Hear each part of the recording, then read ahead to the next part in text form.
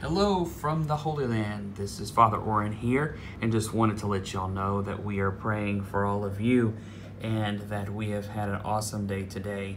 We were able to go to the churches of the Primacy of St.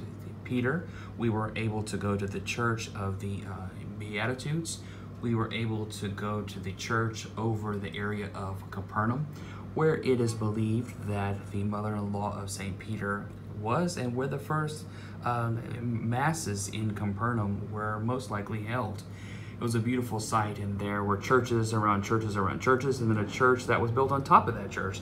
It was a wonderful experience, and we were able to walk around where Jesus had been walking so many years ago, and we also got to float on the Sea of Galilee, which we are able to see from our hotel room. As you can see, it's an absolutely beautiful lake that is absolutely beautiful, and a few of us even tried to walk on the lake, but it may not have worked out too well.